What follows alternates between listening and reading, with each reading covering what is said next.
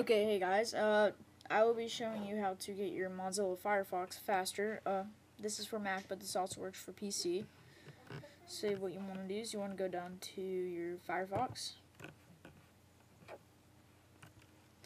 And this is my home page, but I want to go up to your bar up here.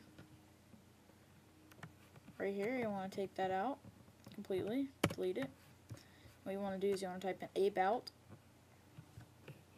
A-B-O-U-T, config. It has those two little lines right there. What you want to do is you want to hit enter, and for this, for Mac, it said this might void your warranty, but you have to be careful. What you want to do up here at filter is type in pipelining, P-I-P-L-E, oh, that's wrong, pipe, L-I-N-I-N-G, pipelining.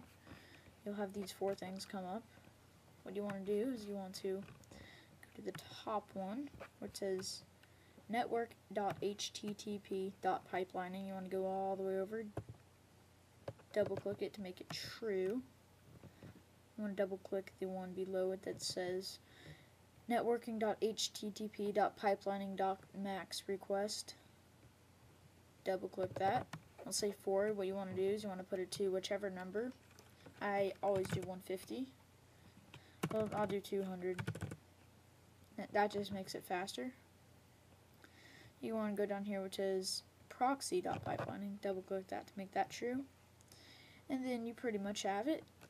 So now your Firefox should be much faster. So thank you for watching, and please subscribe.